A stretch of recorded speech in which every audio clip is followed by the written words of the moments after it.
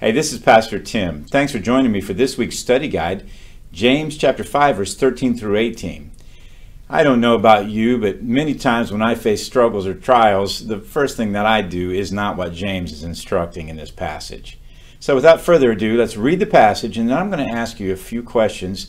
I encourage you to discuss these amongst yourself, maybe deal with them a little bit on your own. Let James and let what God's saying through James really change us today. So here we go, James chapter 5. I'm going to begin in verse 13. Read along with me.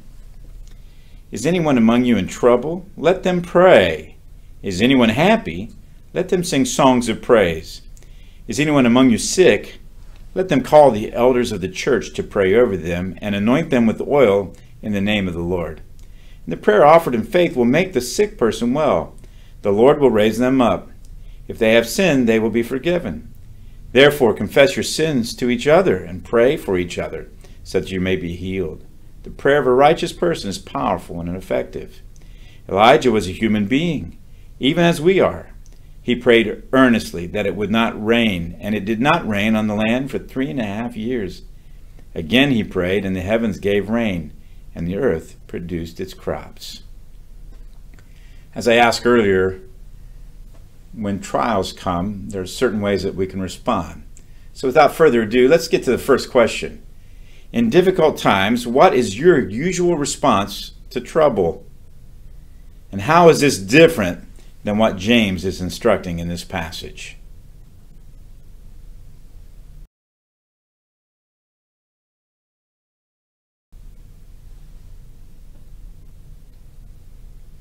Now, the second part of this is interesting because James goes from one swing of the pendulum to the other. If you're in trouble, pray. But if you're happy, if there's things going on that are good, what does he say? He says to sing. And so let's ask another question. Do you sing? And if you don't sing, why don't you? Is it okay not to sing praises to God? And can you think of other passages that encourage the Christian to sing? Pause the video and talk about this. So early in the passage, James talks about when you have times of trouble. Now he gets more specific. There is no trouble in our lives, maybe save the illness of somebody else that we dearly love, than our own illness. And actually this passage deals with both, how we help others and how we help ourselves in times of illness. So, again, ask yourselves this question. What is your usual response to sickness, illness? And how is this different to what James is instructing?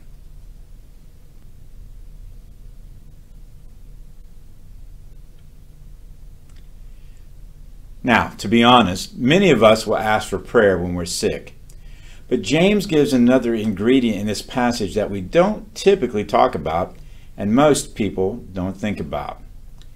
James talks about sin and how it affects our prayers, especially regarding prayers for healing. And so let's ask another question. Why do you suppose James instructs us to confess our sins to one another? Not just to God, but to one another.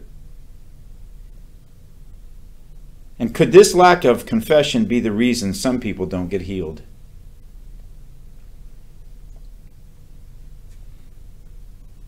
So again, James tells us to confess our sins to one another. There's something maybe dynamic about confessing these. Maybe it encourages other people to acknowledge their own sin. One thing's for sure, that too many times we just keep all this bottled up inside and say this is only between me and God. Most of the time our sins affect other people as well.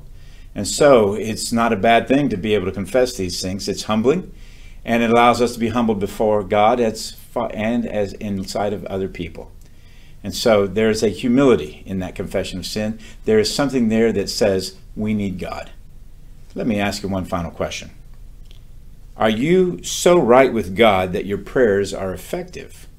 What do you need to do today to fix this if your prayers are not effective, if you are not right with God?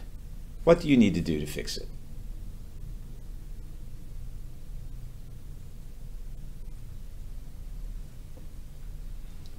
I've been in the ministry now over 30 years. The number one prayer request is always about health.